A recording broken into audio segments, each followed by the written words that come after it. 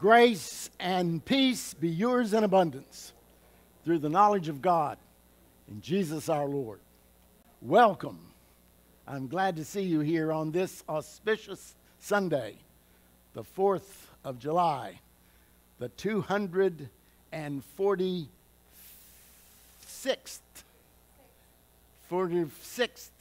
anniversary of our nation's founding. Not after the war of the Revolution, but before the War of the Revolution, we declared our independence as a free people. The people are in charge. Those that we pay their salaries, they work for us. Would that they would remember that.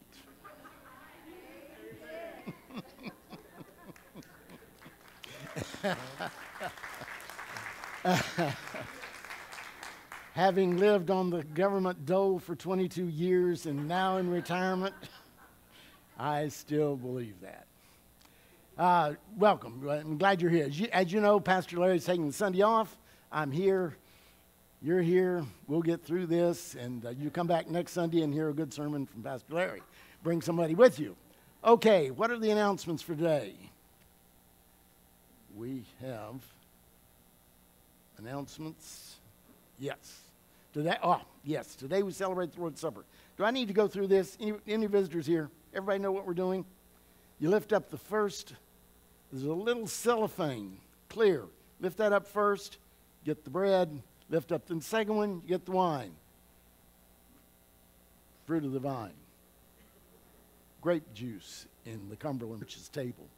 If you believe in Jesus as your Lord and Savior, you are invited. We want you to take communion with us. We want you to. We desire that you do that. Communion today. Marvin Rogers has a birthday on July the 6th. When you see Marvin, give him a happy birthday, pat him on the back, hug his neck. Monday, always the Mats for the Homeless at 3 o'clock in the basement. Wednesday morning, 11 o'clock, intercessory prayer here in the sanctuary. You are invited. And then next Sunday, we will begin a class in the fellowship hall. Pastor Larry is going to be leading a class on what we believe as Cumberland Presbyterians. If you've been a lifelong Cumberland Presbyterian, or if you are just now coming to the Cumberland Presbyterian Church, you might be interested to come to this to see what we believe, what we say we believe, what we practice, and how we practice it. It's a 4-week class next Sunday during the Sunday school hour. Please come and be a part of it. Is there any other? Yes, and also next Sunday, yay, the choir is coming back. Next Sunday after church. Next Sunday after church, the choir will rehearse. And hopefully soon we'll be singing again together. Next Sunday after church, choir practice. Anything else? Let us worship God.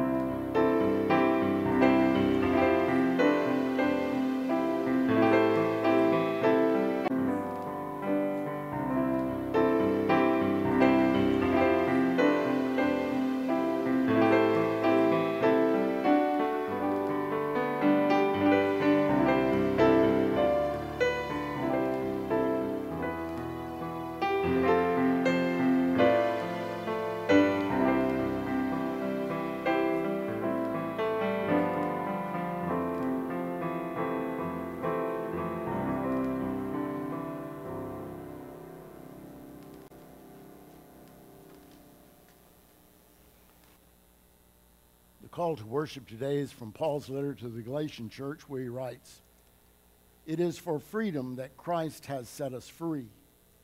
Stand firm then, and do not let yourselves be burdened again by a yoke of slavery. You, my brothers and sisters, were called to be free. But do not use your freedom to indulge the flesh. Rather, serve one another humbly in love. For the entire law is fulfilled in keeping this one command: love your neighbor as yourself." Let us pray. Our gracious and merciful God, you sent Jesus to eat and drink with sinners. By the indwelling of the Holy Spirit, lead us to your table today and be present with us, even though we are weak and sinful people. In this time of worship, we want to know the nourishment of your forgiving love and the empowerment of your mighty Spirit within us. By our worship, we praise you, and by our lives, we serve you. We worship you now in the all-powerful name of Jesus, our Lord and Savior. Amen. Let us stand to sing hymn number 599, God of Our Fathers. And you'll notice that there's a little trumpet fanfare before each verse.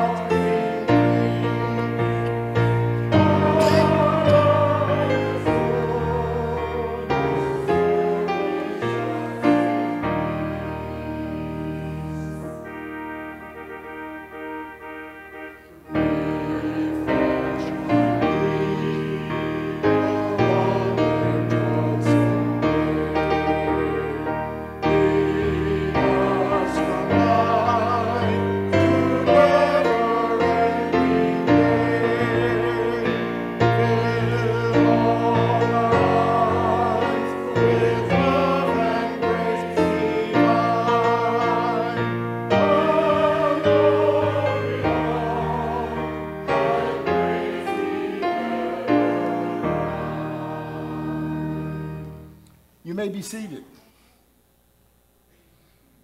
And it's time for the children to come and have their special time.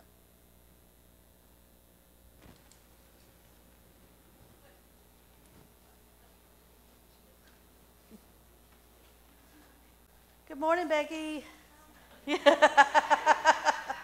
You doing okay? You know what today is? The 4th of July. All right, so have you shot off any fireworks yet? Little spring, we heard them all night, and my dog shivered all night, but he shivers at anything, so he's okay. He was inside, and they were all safe, all his buddies. This right here, we have the American flag. Okay, we see this lots everywhere because we live in America, and a lot of part of the flag has lots of different meanings and symbols. Do you know any of them? Yet? Yes. That's right. 50 states, 50 stars.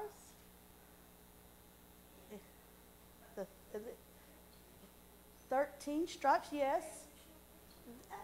Yes, good job. And then also the colors have a little meaning too, and there's lots of different meanings, but I went with the basic. And the white was to represent purity and innocence. The red is for valor or the bravery of the men and women that shed their blood, that died for our freedoms. And then the blue is for justice, okay? And so as an American citizen, because of those that fought and died for our freedom, we get lots of freedoms today. We have freedom of speech. We are free to tell our opinion.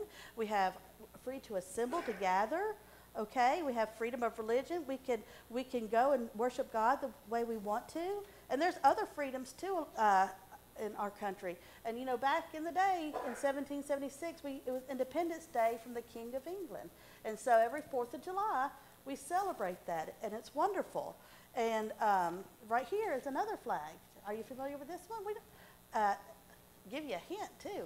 Both flags are in the room. I did the pictures right here because we don't want to all crane our necks to look at the flags, but this is the Christian flag, okay? And this came a little later in our history. And the cross, what do you think? What does that mean? Yeah, Christ, Jesus' blood that died on the cross for our sins, okay? He shed his blood. And the blue is for he is loyal and he is faithful, and also it could represent, him being baptized. And the white is for purity and for peace, ultimate peace. He's the one that brings ultimate peace to us. And also, as a American citizen, we have lots of freedom, but as we're heaven's citizenship, we have freedom of our sins, okay? Because sin, it can enslave us, sin can bring us down and hold us. But God, because he shed his blood for us, he died on the cross and he made us free. And the way we accept that and to get that freedom, to gain that freedom, is to accept him as our King in our life and our Lord and his free gift of salvation. And so what's wonderful about this is this citizen is all over the world. We got brothers and sisters in Christ all over the world, and it's wonderful. It's both to have dual citizenship, right?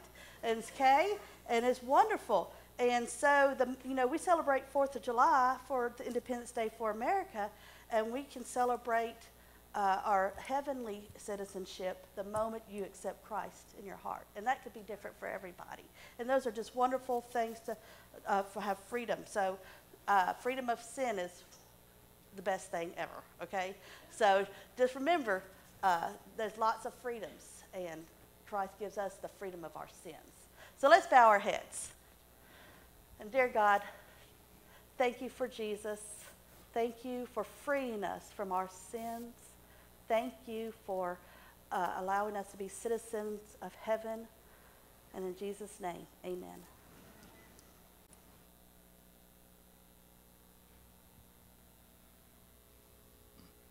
Him. Number 67. O God, our help in ages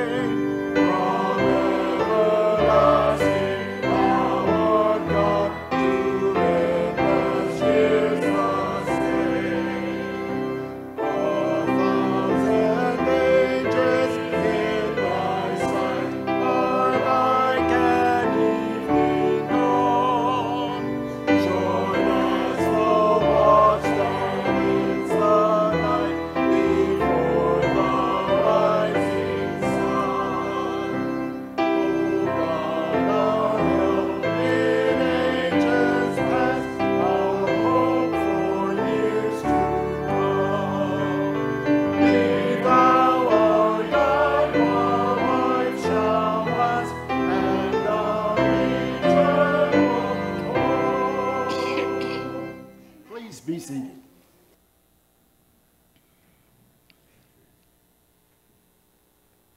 As we come to the Lord's table, we are mindful of our sins. And even though we believe and affirm that Jesus saves us eternally from all our sins, it behooves us daily to confess our sins afresh to God. Not so much that God knows it, but that we know it, and that we know that we need God's mercy in our lives. We begin with the unison prayer, together praying aloud, and then in silence our individual prayers of confession, knowing that as we are honest with God, God will forgive our sins. The call to confession is David's great affirmation of his own sinfulness in Psalm 51. Have mercy on me, O God, according to your unfailing love, according to your great compassion, blot out my transgressions. Wash away all my iniquity and cleanse me from my sin. For I know my transgressions, and my sin is always before me. Let us pray. Almighty God, we wish to be clean, clean in thought, word, and action. We cannot do this on our own, and the stains won't wear out by themselves or fade with time. They can only be removed by your forgiveness. They can only be erased by your grace. They can only be cleansed by the sacrificial blood of Christ. So we pray in faith, asking that once again you will make us clean.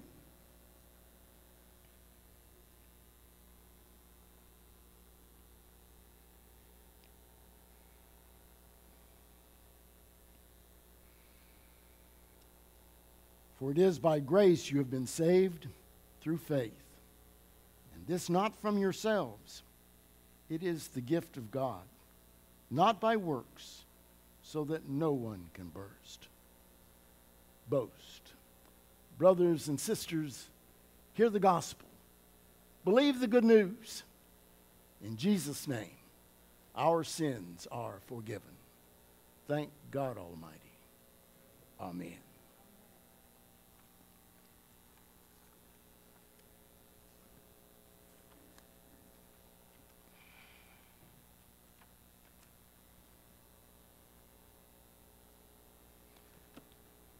The call to give this morning is in 2 Corinthians, Paul's second letter to the Corinthian church, chapter 8, verse 7.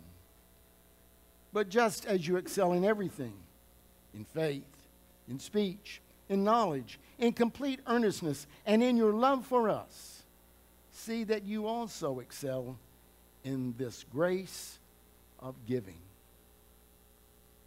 We like to pat ourselves on the back, don't we, about all we've done and all we are? Just look at all we do for you, Lord, we sometimes want to say. Just look at how I've helped build your church here. Why, God, you couldn't do without me in your church. We like to think that, don't we? But there's one area of life where I think most Christians need to be mindful of our need of grace even more. And that's in giving. What does it mean to make a meaningful offering? What happens when you give that meaningful offering? I've known people that said, I'm not going to give any more to the church because the session just wastes my money.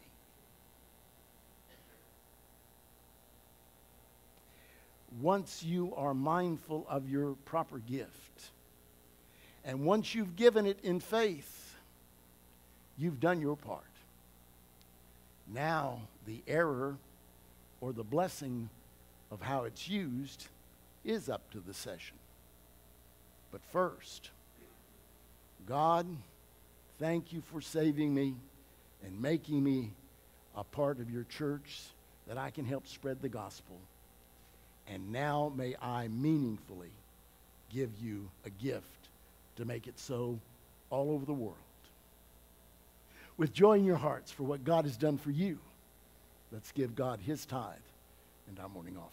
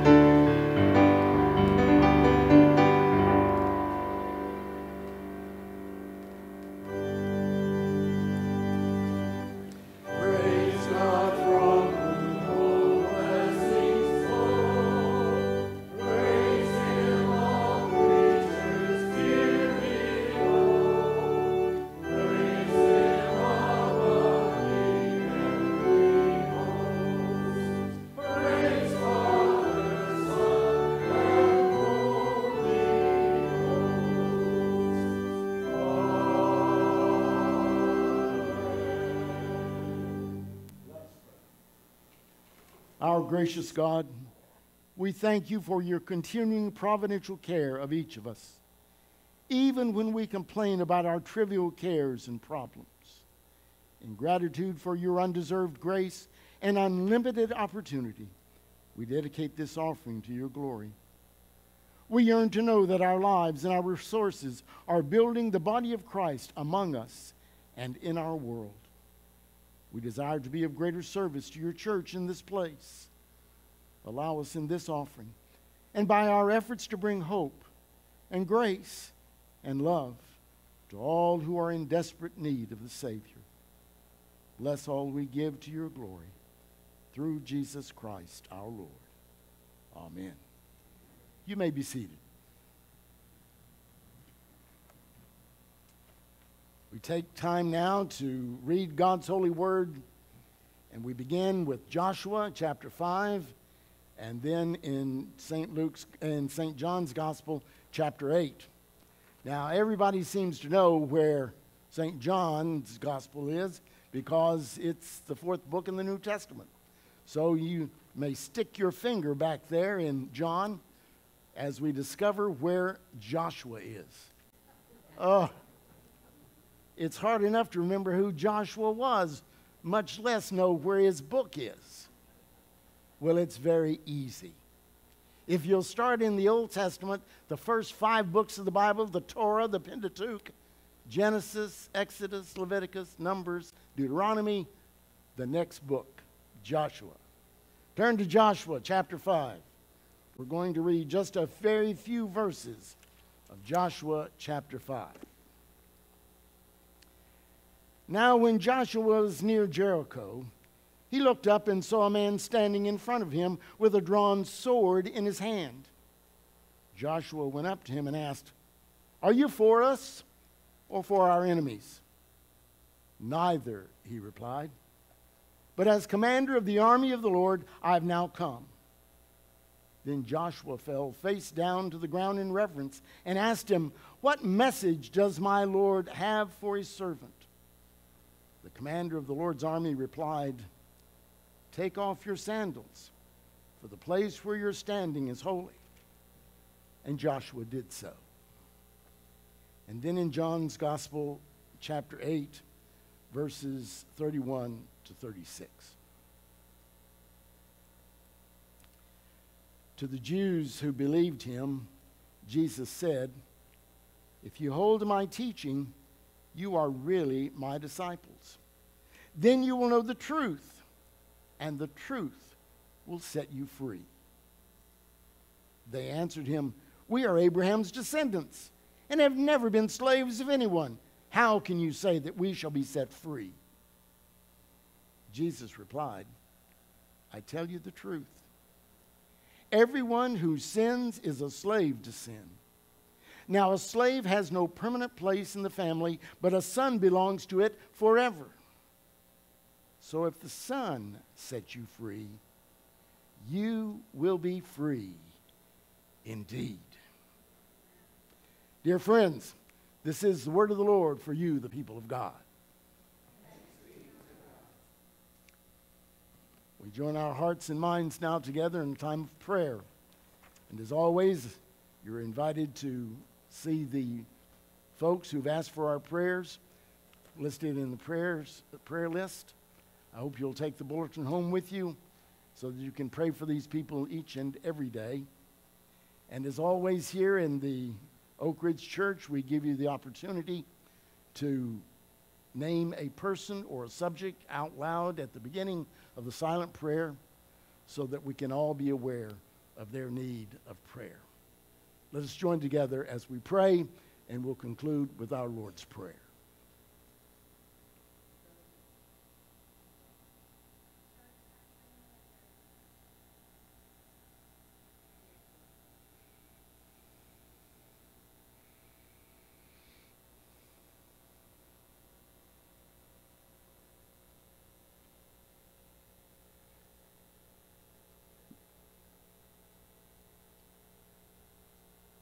Lord Jesus Christ, we acknowledge you to be the bread of heaven, the word of truth, and the author of life.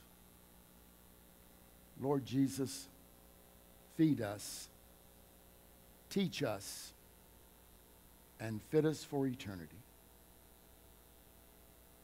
We come to you now with our many needs. Some here are burdened with a decision that must be made even though there seems to be no good outcome, no matter what is chosen. Some here battle addictions that by themselves they cannot win. Help us who have socially acceptable addictions to not look down on those who suffer, both from addiction and public ridicule. Some here are experiencing a loss that will make the rest of their days upon the earth a struggle to find normalcy again. Right here in this fellowship for which you endured Calvary's cross are broken relationships and feelings of superiority and inferiority. Whatever the cause of our brokenness, give us your Holy Spirit to mend it.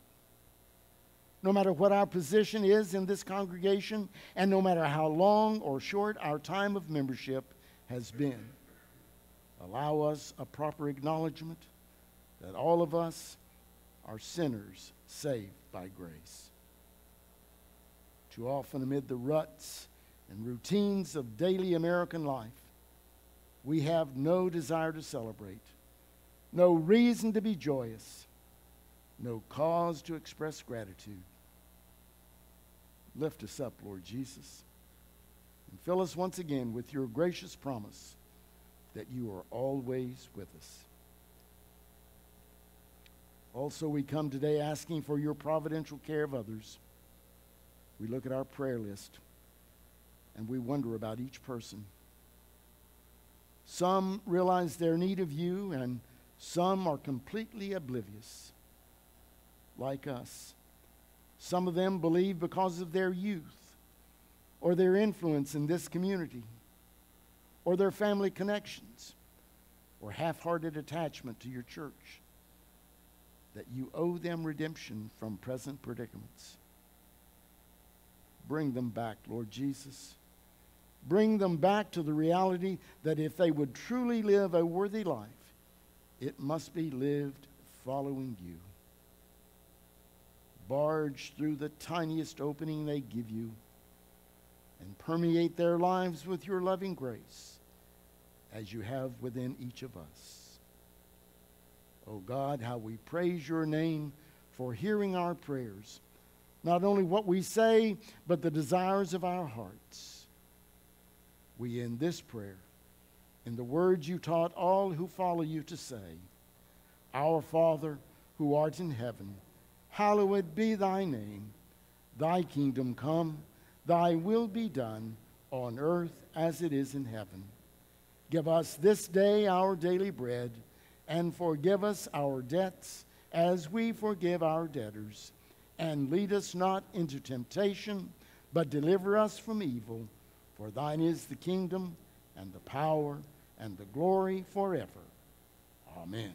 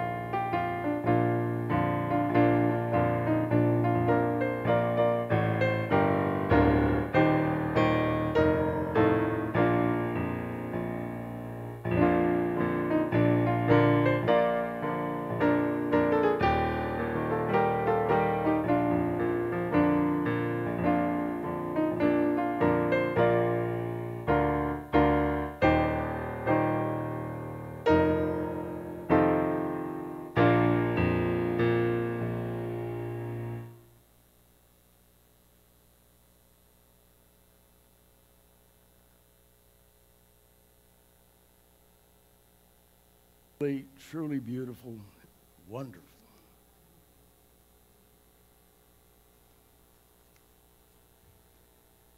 Please join me in a moment of silent prayer for the proclamation of the gospel of Jesus Christ.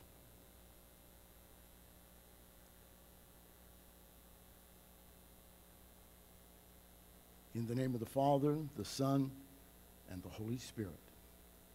Amen. Almost from the very moment that Pastor Larry asked me to fill in for him today, I determined that I wanted to deliver this sermon in your hearing. It is for me an affirmation of what it means to be a Christian in the United States. And then the world intervened. The news media talks about all of the things that go on in our country, all of the things that we as Christian Americans don't like, don't believe, and would like to change, but it keeps on. And so my fear as weeks began to be days, and even during this very week when it was too late to change the bulletin, I wondered, should I stand behind this sacred desk and deliver this sermon? You see, I am a traditional person. I believe in the Bible. It is the inspired Word of God. All of it. And I don't understand a whole lot of it. My earlier conviction was, well, just forget about that. Just eliminate that. You will rarely, if ever, hear me preach a sermon from the book of Revelation. I don't have a clue as to what that really, really, truly means. I take God's grace firmly in hand when Jesus is recorded in the gospel saying that no one knows the day or the hour. And when we try to interpret it, as so many have through the ages, well, you know. So what does it mean to be a dedicated Christian and a dedicated American? I do not want to cause you anger. I do not want you to think any less of me. But my hope, my prayer will be and is that it cause you, as it has caused me, to consider again what it means to live as a free man of God in the United States. Our nation's founding documents proclaim we are one nation under God. I believe that. But did you know that, or since the most of you are like me and you were living in the 1950s, do you remember in the 1950s that it was General of the Army and later President Eisenhower who added under God? One nation under God. I believe not only is the United States one nation under God, but also our world is one nation under God, even though the world may not be aware of it. As you know, if you've been here in times past when I've been given the privilege of proclaiming the gospel, you know that I spent the most of my ministry as an Army chaplain. 22 years, 7 months, and 26 days. And only in those 22 years, 7 months, and 26 days, only 7 months of those days, years in the Army, was I in harm's way. I was the 1st Brigade chaplain of the 101st Airborne Air Assault Division, who got the privilege of leading the ground phase of Operation Desert Storm. Within minutes of the declaration of the ground phase of the war, I and the rest of the 1st Brigade were on helicopters going very low and very fast from Saudi Arabia into Iraq.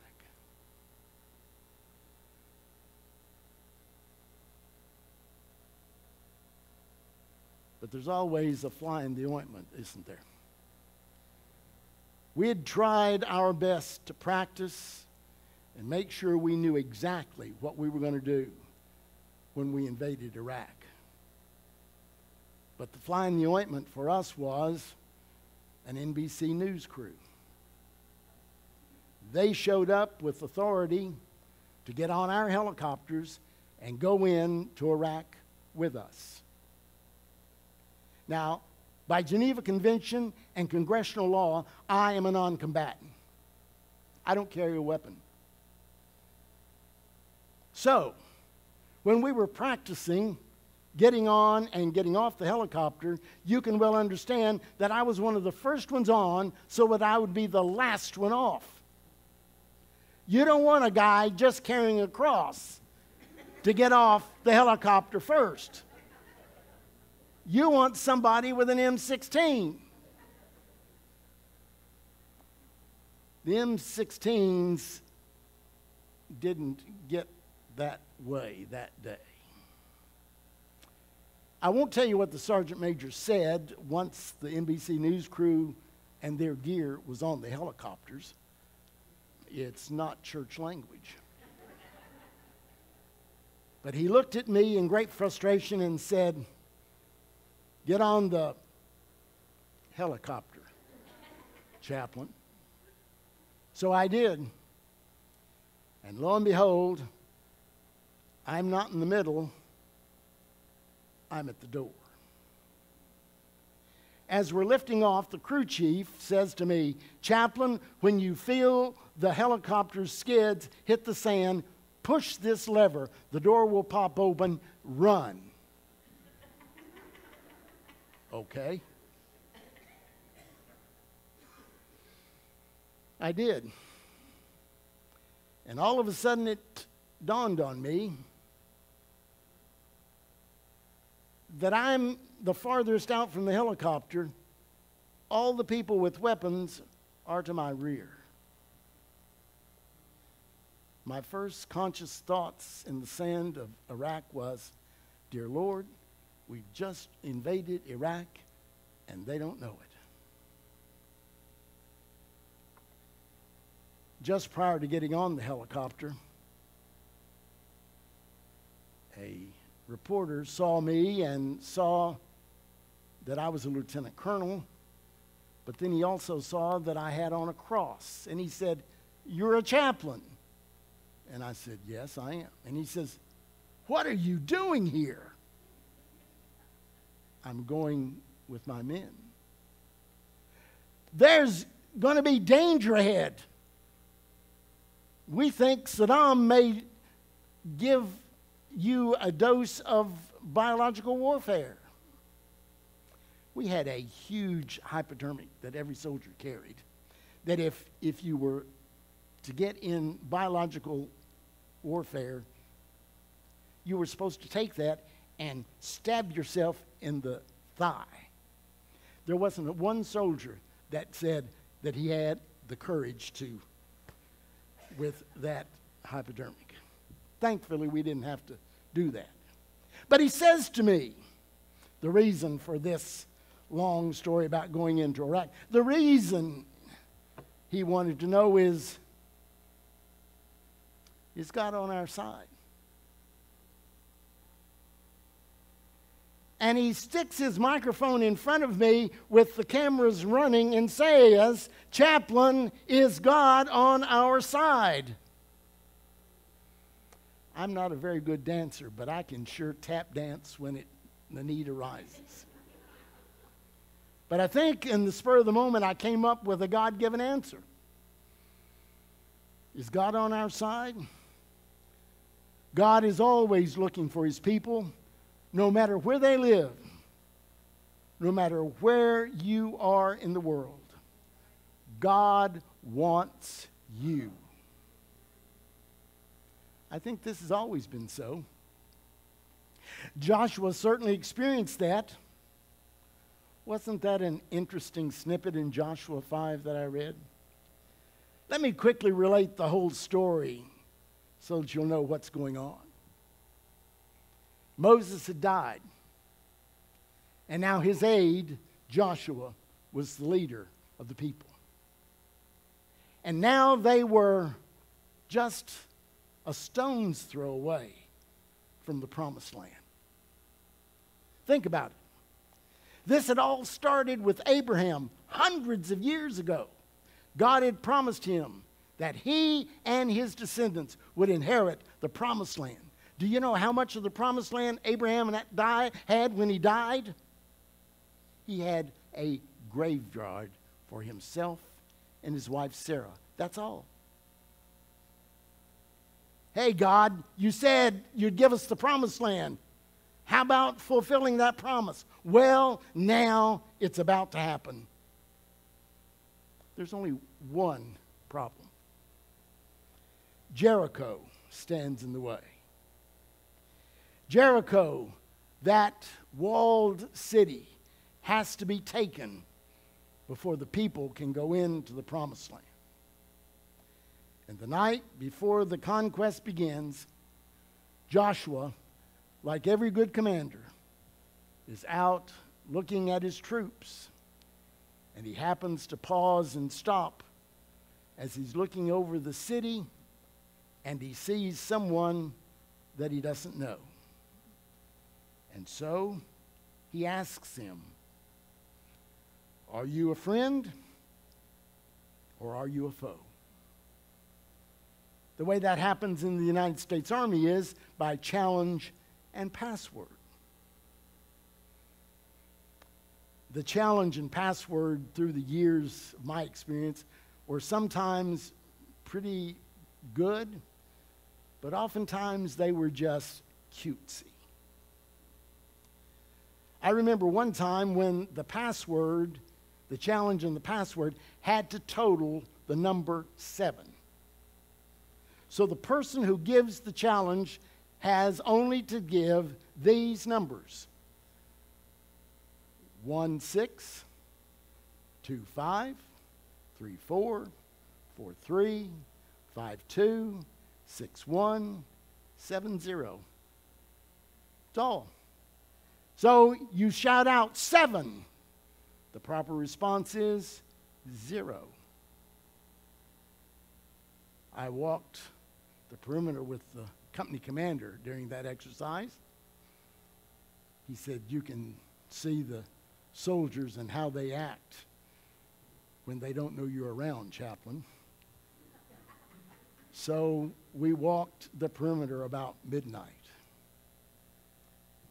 We are coming up to a position, and a weak, teenaged male voice says, 5. And the commander says, 2. Total silence. Again, the weak teenage male voice says, 6. The commander says, 1. And there's now another pause. And you know he's just about to say something else when the commander says, "Look, you've been given the challenge and the password. What are you supposed to do now, soldiers?" Well, he recognizes the commander's voice, and he knows the correct answer when the commander's voice is that way. Yeah, cutesy, but not in Desert Storm. The challenge and password were good old American words: hamburgers, hot dogs; basketball, football. Good old everyday American words that everybody knows. What is patriotism? Every generation of Americans must decide again who is for us and who's against us. You've heard that Arab proverb over and over. The enemy of my enemy is my friend. Jesus said in John's Gospel, chapter 10, "I have other sheep that are not of this sheep pen," which reminds us all, me especially, that patriotic Americans need not look, think, or act like me to be a patriotic American.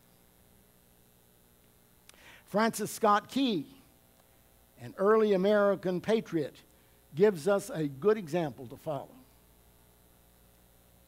Did you know that he is buried in the city cemetery in Frederick, Maryland? Frederick, Maryland is also famous for another reason. In Frederick, Maryland, there is an army post called Fort Detrick. American chaplains say that being at Fort Detrick is like being the chaplain at a medical school, because we do all sorts of high-powered medical research at Fort Detrick. I was the chaplain at Fort Detrick from 1981 to 1984. As I was leaving Fort Detrick, I was given a flag that had flown over the post headquarters at Fort Detrick, over the Capitol of the United States, and the grave of Francis Scott Key. He is, as you are, I'm sure are aware, is the author of our national anthem, the Star-Spangled Banner. He took seriously the response and the responsibilities of being a Christian and an American. On the night of 13-14 September 1814, during the War of 1812, he undertook a mission to exchange a captured British officer for an American physician, Dr. William Bean. During that long night, out in the Chesapeake Bay on an American ship, he waits through the long night for the sun to come up. And he hopes to see, with the dawn's early light, the American flag still flying in Baltimore. That is why the first verse ends with a question. Most people don't know that. It is a question that confronts every American generation. Will we be strong enough to keep freedom's flag flying? Will we remain one nation under God? The anthem was originally meant to be a hymn of thanks for the rescue of Baltimore. It does not glorify battle, war, or conquering other people.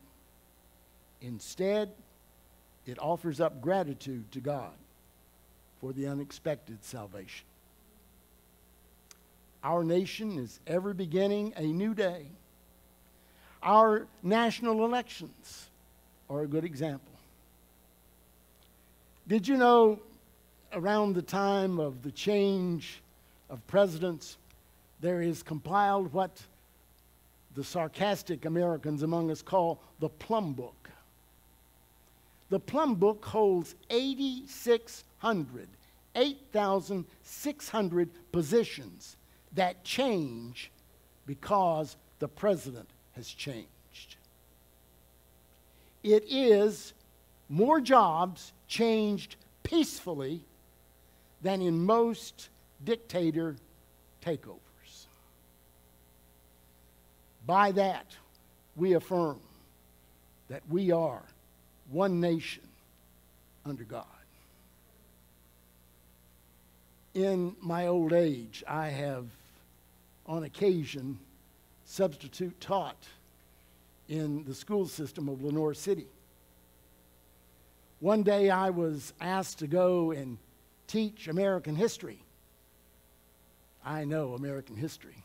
I feel comfortable teaching American history, not math, not chemistry, and certainly not physics. But I went into the classroom that day, and as I looked around the walls, the teacher had pictures of various leaders of the world and a quote from them.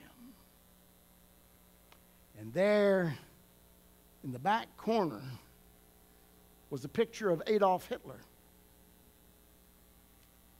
Ein Volk, ein Reich, ein Führer. I asked each class that day if they understood what that meant. Not one class understood. Ein Volk, one people. Ein Reich, one nation.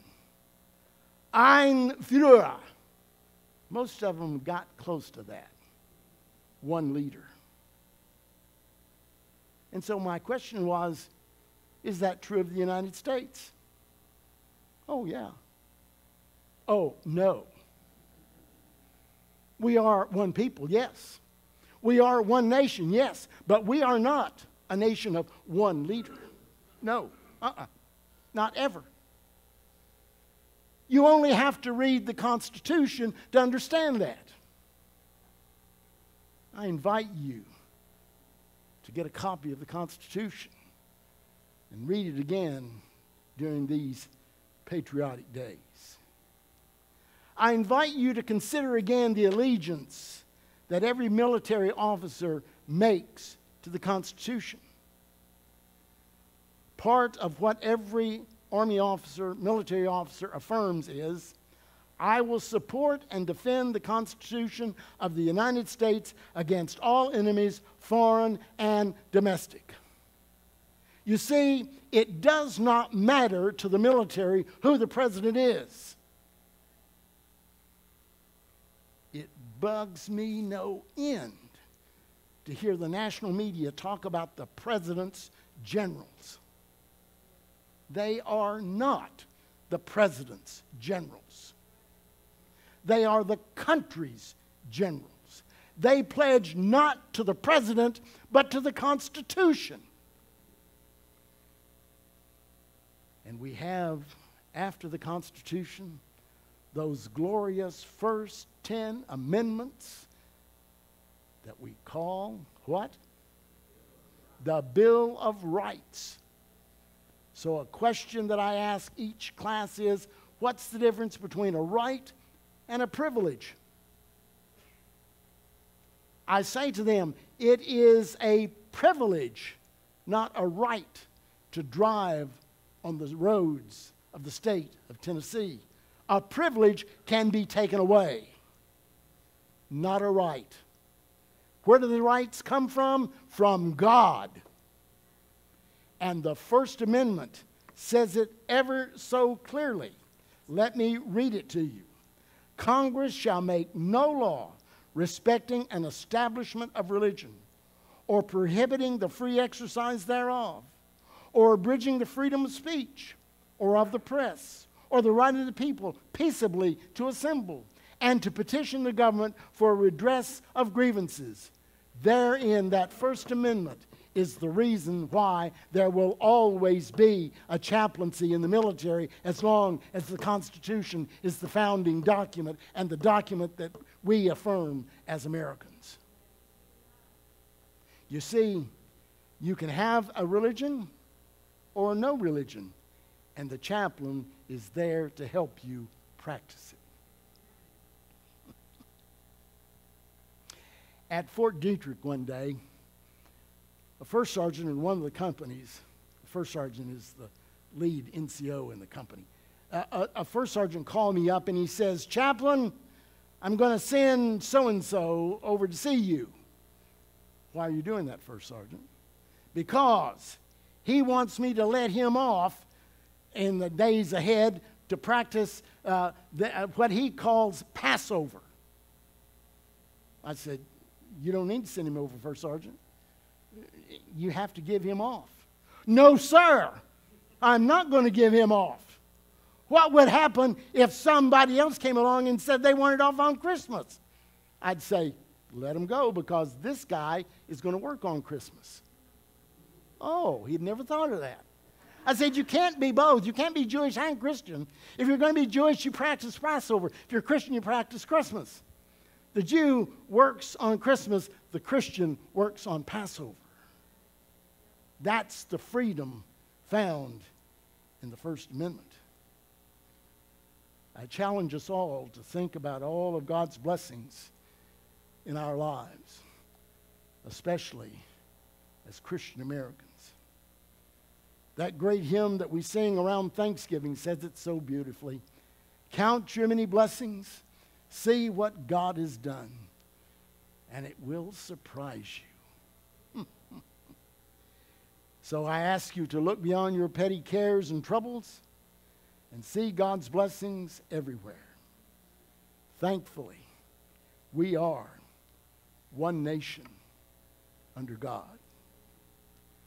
And I conclude by praying a prayer that was written by our 16th president, Abraham Lincoln.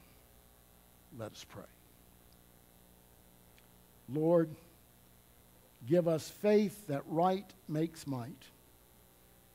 Grant, O merciful God, that with malice toward none, with charity for all, with firmness in the right as you give us to see the right, we may strive to finish the work we are in, to bind up the nation's wounds, to do all which may achieve and cherish a just and lasting peace among ourselves and with all nations, through Jesus Christ our Lord. Amen. I ask you now to take the bulletin and follow along with me in the liturgy for Holy Communion.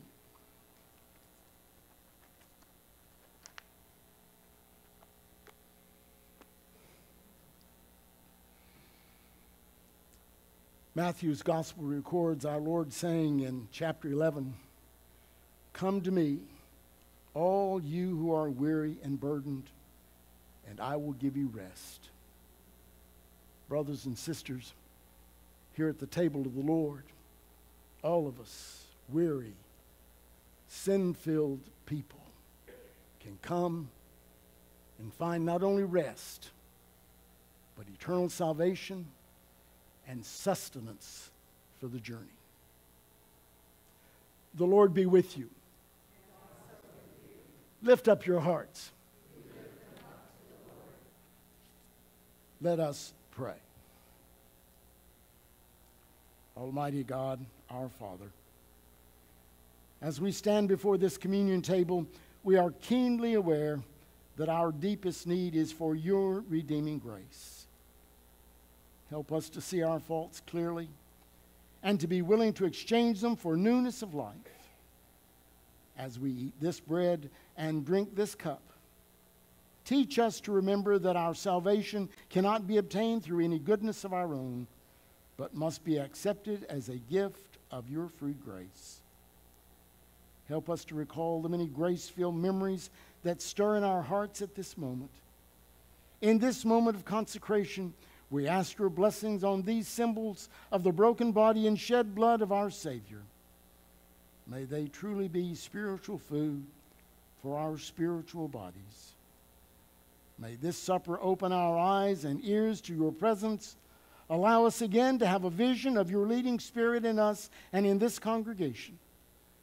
Let us live to be of service to you and to all humanity. For yours is the kingdom and the power and the glory forever, through Jesus Christ our Lord. Amen. The gospel records on the night of his betrayal and death, our Lord took bread and he broke it and he gave it to his disciples and said, "Take, eat, this is my body broken for you." The gospel also records that in the moments just before the supper was over, he took a cup and pitcher of wine, and as he poured it in their presence, he reminded them that just as the wine was poured out, so would his blood be poured out for the remission of sins of many people. Brothers and sisters, these are the gifts of God for you, the people of God. Take them in remembrance that Christ died for you, and feed on him by faith with thanksgiving. We take the bread now.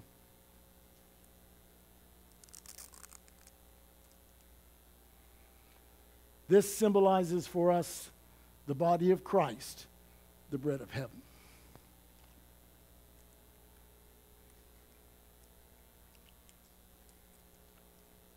This symbolizes for us the blood of Christ, the cup of salvation.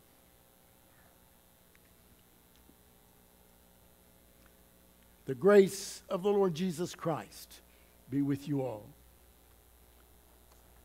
Bless the Lord, O my soul.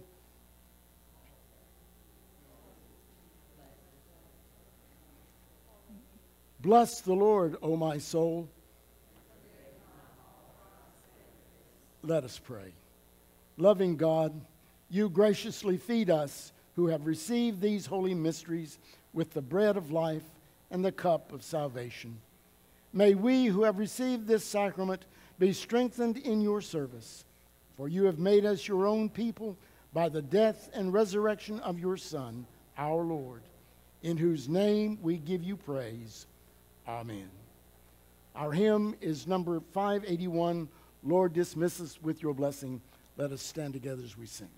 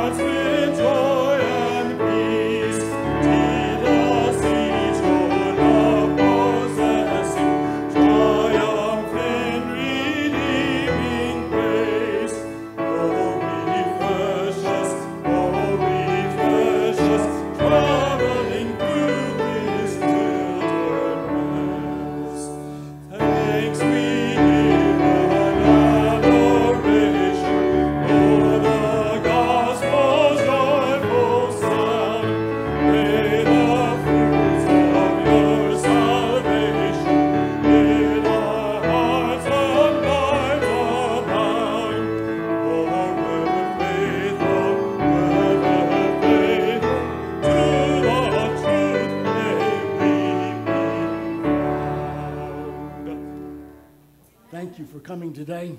I pray that you'll come back next week and bring someone with you. Let us receive God's blessing and benediction. The Lord bless you and take care of you. The Lord be kind and gracious to you. The Lord look upon you with his favor and give you his peace. And the blessing of God Almighty, Father, Son, and Holy Spirit descend upon you and dwell with you forever. Amen.